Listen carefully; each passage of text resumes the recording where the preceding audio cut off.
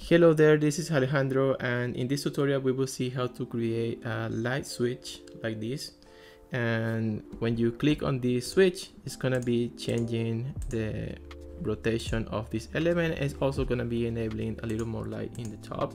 So we will see how to create this on Spline, taking advantage of a small new feature that is the toggle in the mouse down and the key events. In a previous tutorial, we saw how we can create a toggle button using different objects to trigger the state change in the toggle. But now with this new feature, we no longer need that much complexity because now the same event, in this case the mouse down, can also handle the reverse of the animation. So every time that you click, it's going to change or switch between one state or another.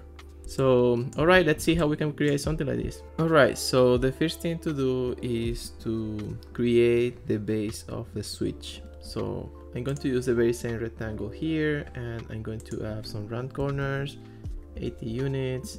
I'm also going to have 80 units in the extrusion, and perhaps something like 16 in bevels, and maybe something like 8 in the bevel sides, and a font for the lighting part. So this basically just gives me this little round square. I'm also going to change the roundness type to be smooth, a little bit more natural. And I'm going to move my light to be on this side. So maybe it will be something like 230 and maybe 300 here and 300 there. And I'm also going to change the size to be maybe something like 1000. Alright, so I will change my background to be white or like a very bright background, something like this I think should work. And then I'm going to change the material of this to be also very bright, maybe something like this. I'm going to use overlay so I get a better transition. And then I'm going to reduce the opacity of the lighting to be 60. And then I just need to play with the materials a little bit until we get something that looks good. Alright, let's disable the shininess, or maybe something like, yeah, I think 0 should work. And now I want a little depth in this, so let's put it maybe below this, but I want the position of this to be more like on the top. It's gonna be something like that. And then we can increase the size a little. Yeah, so let's say it's maybe something like this. Now actually I'm going to use the same color here, right? And then I'm going to use the same color here, but now I'm going to make it darker. Okay, yeah, that works. Alright, so now I can start creating the actual switch. So for that, I'm just going to use a cube. So I'm going to just drag a cube right here and make sure the position in X and Y it's 0. So you can see right there we already have the volume. Now let's work on the shape of the switch. So the first thing will be to convert to smooth and edit, and then increase the subdivision levels here. And now I'm going to start adding more loops using the loop cut tool. So press there and then press in the middle of this to add more loops. On my first loop, I want this to be actually a little bended, so let's say something like this should work. And now I want to start adding more loops to make it more drastic. Alright, so I keep adding more details until it gets a little more sharp in there, right? And I will do the same with this side. So we have something like this so far. Now what we can do is that we can go to the edge selection, and then we right click on this. If you double click, you can select the entire loop. So I'm going to just do that. And now I'm going to hold shift, and I'm going to do the same on the other side. And then I'm going to click here in the little red dot, and I can start changing the scale of this. So I want to add like a little more detail in here, so let's do something like this, and then let's do the same here in the bottom. Finally, we can do the same at the back. And another thing that we can do at the back is that we can increase slightly the roundness, so we have something that looks like this. All right, so right now we already have our switch and it's looking good. But it needs to be more to the inner of this. I'm going to disable my snapping right now, and also going to disable my grid. Another thing that I want to do is I want to rotate this shape to be aligned in this bottom part. so that should work. And now I'm going to press Command G to create a group, and this group I can now move it this way, so it's gonna be kind of like more close to the surface. You can see I'm actually getting a little upside on the other side, but that's not an issue. And what we can do basically is that we can double click this and we can hide the rectangle for now. And now we can just adjust the shape very easily. So I'm just gonna do something like this, and that should work.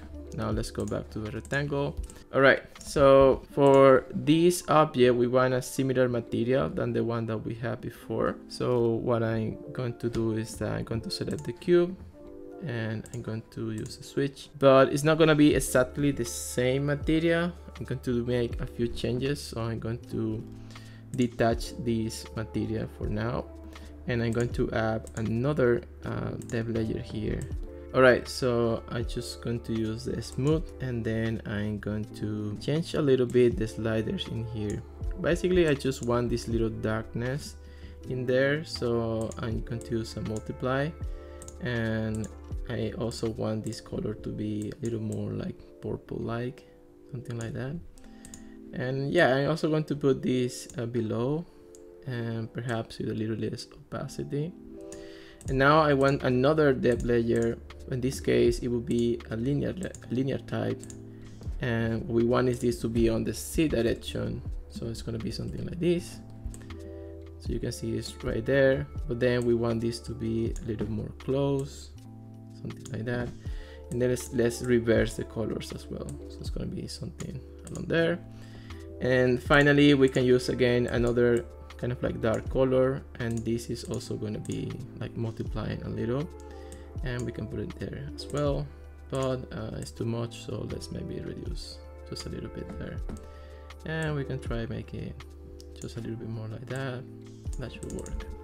Press Command R to reset your camera, and now what I want is that I want to create a border for this switch. So I'm going to create a rectangle, and I'm going to draw it like this and make sure that this is on the right position. So let's now increase the round corner to be maybe 8 or 12, and let's increase the width a little, and I think something like this should work. But what I want is that I want to move this little bit to the top in here, and now let's make the border just a little bit like this. All right, so now let's just find a color that works better for this particular case. Let's also enable font with 0, and also overlay here. But then let's again just find something that works well there for the border. You know what, actually that looks like too much, so let's make it a little smaller so it's not that much. Yeah, something like this should work.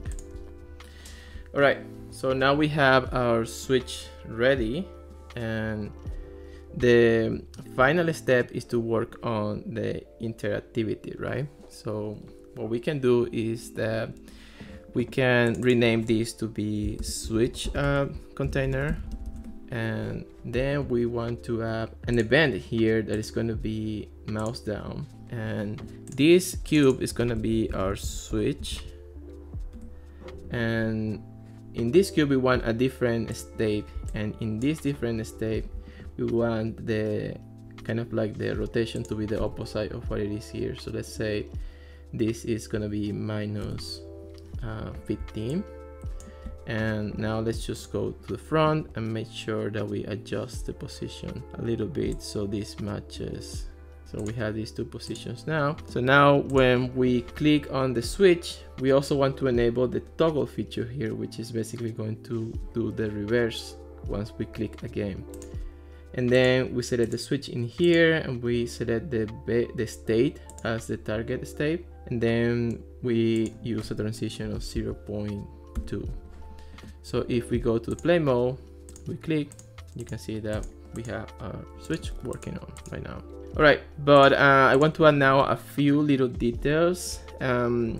So I really want to have like a little detail here, which is gonna be like an indicator of the light. So let's say this is gonna be like on 0, and it's gonna be a very small indicator right there, something like this. And so the material is gonna be by default something very kind of like gray color. And then we have a new step. In this new step, let's say it's something like green, so it gets into a green color. And now we want to do this. We want to add this object in this event. So let's select the ellipse and then go to the step, and it's going to be also just 0.2. So now if we play, you can see that the little dot is changing. So one last step is I want to simulate like there is another light that is being turned on. So I want to have a point light that's going to be on the top, and this point light is also going to be a little bit to like this, and maybe it's going to be something like yeah, something like this color, and a distance like 1000. So this is going to be like a dark color,